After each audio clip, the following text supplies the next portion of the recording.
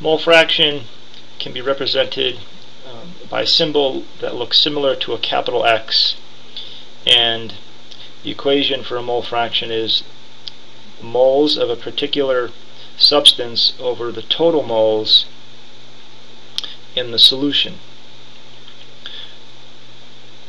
In this problem, we're asked to calculate the mole fraction of each component in a 1 liter solution, which contains 3.45 grams of sodium chloride, 5.11 grams of sucrose, and 100 milliliters of water. Assume the density of water is 1 gram per milliliter.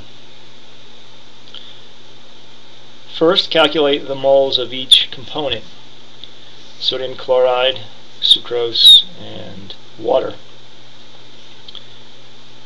Then calculate the mole fraction of each component by dividing the moles of that component by the total moles in the solution.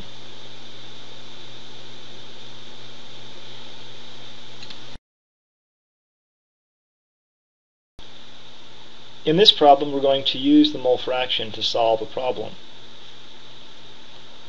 In this case, we're going to determine the percent by mass of a component in a solution. The final calculation is going to be a part over a whole times 100%. In this case, the part is how much calcium chloride is in the total solution, which includes calcium chloride and water. So the final calculation will be mass over calcium chloride over the total mass of the solution. We can use the mole fraction of calcium chloride to calculate the grams of calcium chloride in the solution. Next, we need to determine the grams of water.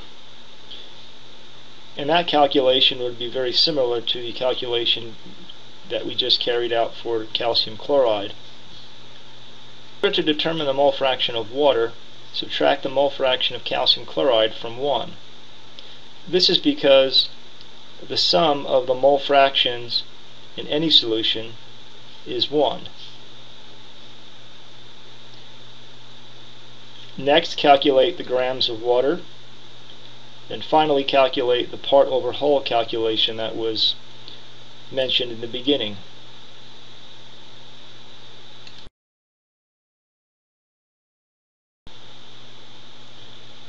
Here is another problem where we're asked to calculate the mole fraction of a component of a solution. After reading this problem, it may appear that we're not given enough information to proceed. If you come across problems where you believe you're not given enough information to proceed, consider making an assumption, particularly about the quantity of sample given. But because we have percents and density, we can consider any quantity of solution.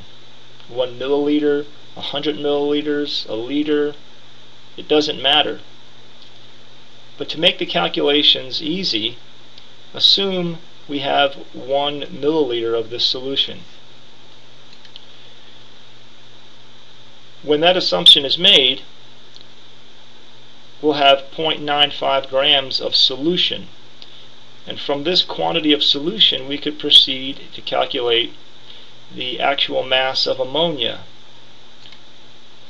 And the mass of ammonia can be calculated by using the 12% and the mass of solution. So the mass of ammonia is 0.114 grams. The remainder of the mass is that of water. So 0.95 grams total of solution, subtract 0.114 grams of ammonia, gives 0.836 grams of water.